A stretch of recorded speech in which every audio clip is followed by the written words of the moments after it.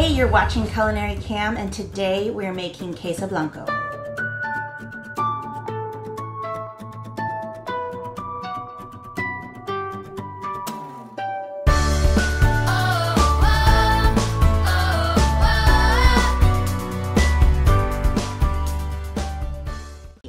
Welcome to the Culinary Cam YouTube channel, and today I am celebrating yet another holiday with one of my favorite recipes.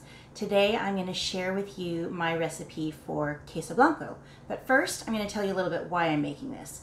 So I live in California, which has a huge Mexican population, and Cinco de Mayo every year, which is the 5th of May, everybody loves to celebrate Mexican heritage and cuisine, and we love to join in the party. So this is one of my favorite Mexican recipes. If you learn nothing else from this, I hope you learn two things. Number one, Cinco de Mayo is not a celebration of Mexican Independence Day. It is actually a commemoration of the victory of the Mexican army over the French at the Battle of Puebla on May the 5th, but it is not Mexican Independence Day. And number two, what I hope you learn is if you use shredded cheese in a recipe, please grate your own.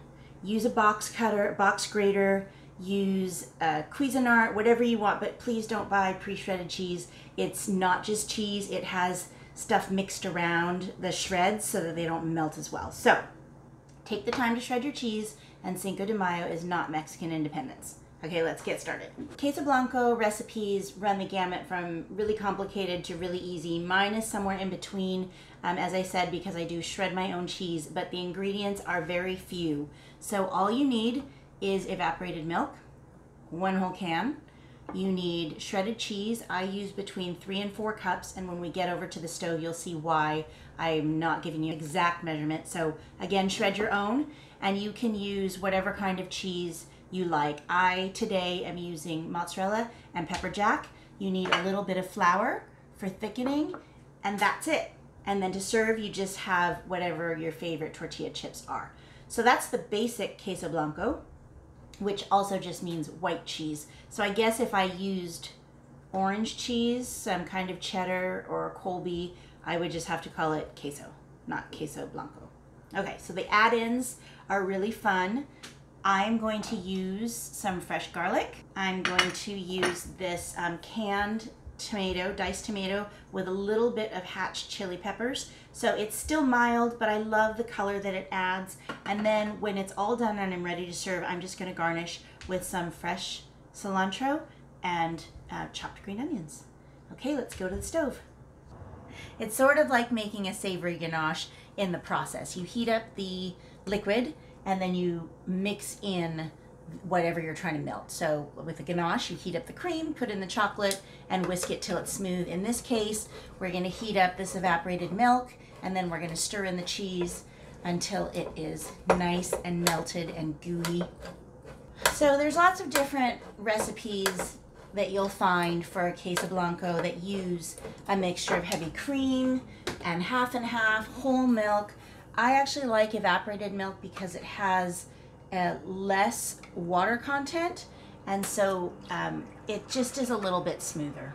And then because I have people in my household who object to raw garlic, I'm going to put in the garlic now while it's warming and whisk in that flour. So that is a 1/4 cup of flour.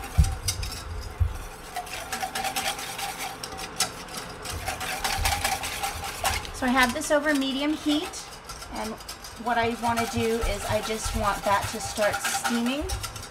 If you tilt the pan a little bit as the milk hits the side of the pan, you can see if it's starting to steam, and you can see that this is. So again, I have 4 cups of cheese in here. I'm just going to start probably with 2 cups. So I'm mixing in the pepper jack that I shredded, and then some of the mozzarella. And then you can just whisk it, or you can use a silicone spatula. And as that cheese starts to melt, you can add in your next batch. You can see it's getting nice and gooey. And you can sort of gauge if it is too thick, that's not how you like it, then use less cheese. If you like it nice and thick, then you just add more cheese. And I like it really gooey, so I'm gonna use it all. Okay, when that's kind of nice and gooey, you turn that heat off, and then we're going to go back to the counter and put in our add-ins. Queso Blanco.